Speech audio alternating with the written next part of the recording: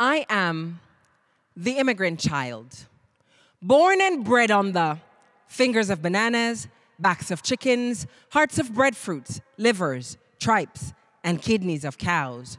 The immigrant child whose forefathers threw what they called pardners to ensure that on September mornings there would be no bawling, since I, like the rest, could stand with the best and big up my chest and proudly tell the teachers good morning. Yes, I am the immigrant child whose very large family shared 2 bedrooms and 1 veranda, who fumbled with bottled torches at nights to find the toilets. And though I may reside in 4 and 5 bedroom houses with en-suites attached, you know there was a time when I had roofs that were thatched and patched to keep the waters at bay. Hey, hear me when I say, I am the immigrant child who has embarked upon a land of promise, a land foretold many years ago, a land where milk and honey flows.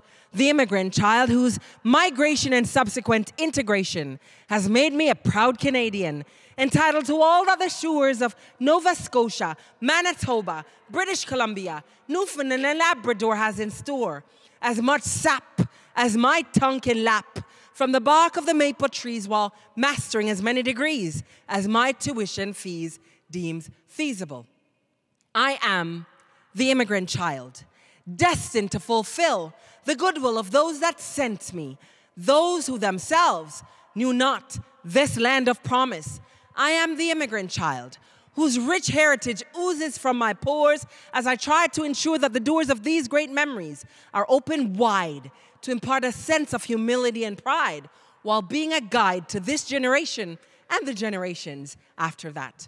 I am the immigrant child, born and bred on the fingers of bananas, backs of chickens, heads of goats, tails of pigs, livers, tripes, and kidneys of cows. And I am the immigrant child who will die humbly holding dear the heart of the breadfruit, the immigrant child. The fabric of our being, tightly woven into Canada's fabric, 150 years strong. Yes, we've been here all along.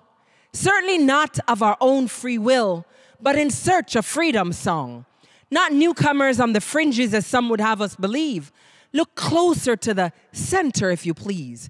You will see us living the Canadian dream, once a nightmare to our ancestral stream. Crossing many rivers, valleys, and streams. We've come a mighty long way. Though it's been a hard road to travel, we will not unravel, but will revel in the beauty and multicultural fabric of our home and native land, 150 years strong. You best believe we've been here all along, the fabric of our being. Thank you.